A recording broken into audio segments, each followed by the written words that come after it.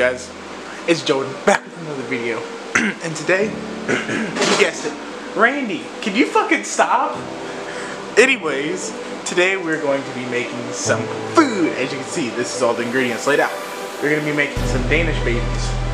Essentially, the only thing that we don't have here is a blender. We're following a recipe online. I'll link it in the description.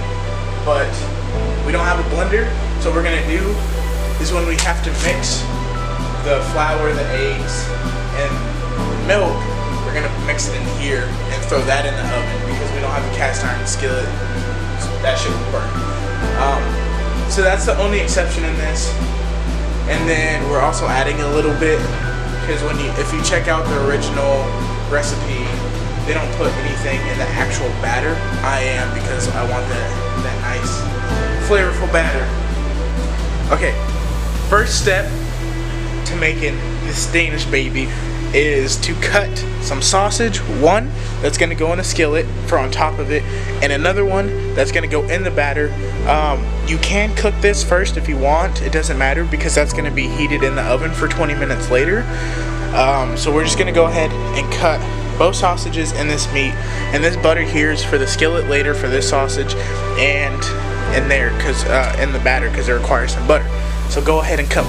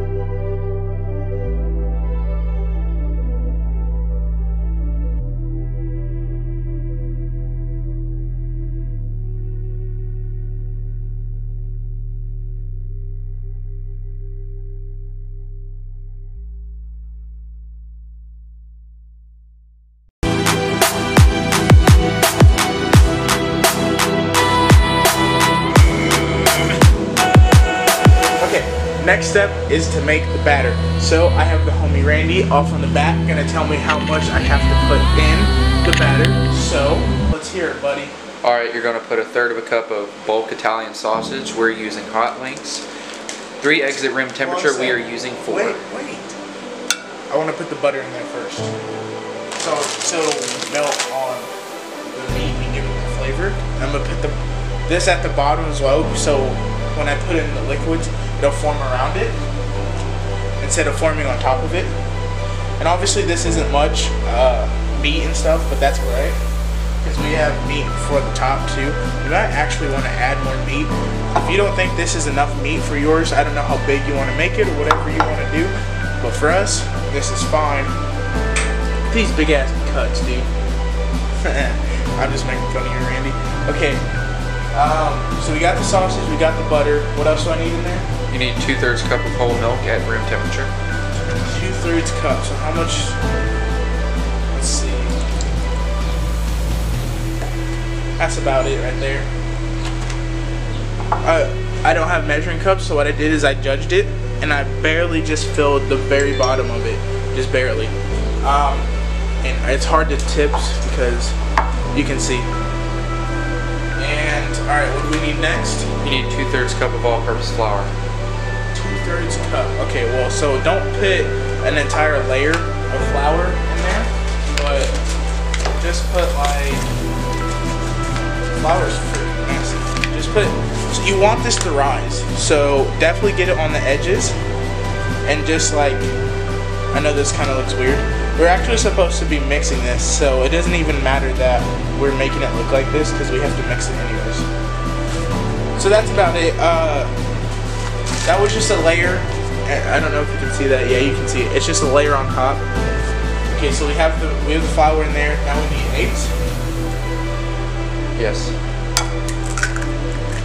It says 3 eggs, but I'm putting 4 eggs in there, just because I'm not measuring it right.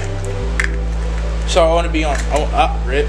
I want to be safe on like how much we put in there. Nice egg in there. I'm gonna go ahead and mix this up, and then we'll cut to cooking. Alrighty. Go ahead and put that in the oven, my boys. Careful, because it's at 425 degrees. Please. Oh, you're gonna trigger me. Turn that to its side. Yeah, like that. Alrighty, guys. So it's actually been about 45 minutes to an hour. Actually, I don't know the exact time. So 45 to an hour to cook this, to rise that much. Put that cheese on there. Just like that. Catch me outside, how about that? Catch me outside, how about that? Nice and easy like that. So now, see, I don't know about y'all, because there's enough flavor in this already, but I'm just going to throw some pepper on there.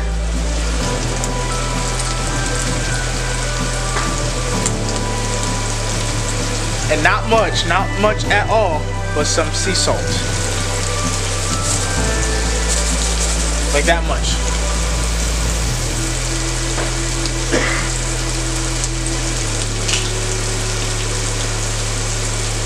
Take this. We're gonna let this cook for about 3-5 minutes. Once that's done, I'll bring it back. Alrighty, it's been about 5 minutes here, and our meat is done. The top. There we go. Then, because I'm fat, and we want this to be non-healthy as F, I'm going to put that on there like that, and put this in the oven for 3 minutes. Alrighty guys, there you have it. Our Danish baby is done. This is probably the most unhealthiest breakfast of all damn time, but you know what? We ain't in it to win it, we're in it to gain some fucking weight!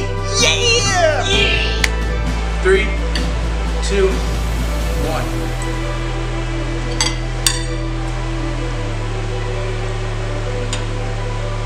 I like the breading. I think we did really good on the breading. You can taste the hot link, you can taste the cheese, and it kind of tastes like hash brown in a way. Remember how you put all that cilantro in there? You didn't even taste it. I told you couldn't taste it. That's really good. Let me get some 5150. A fact that you didn't know about your boy Randy. I do not like cilantro. Can't stand it. And I'm a master chef. Hi, guys. Well, guys, it's been fun cooking with Sneedlez. Hope you guys enjoyed the video. I love you guys so much. I'll catch you in the next one. That being said, peace. Yeah.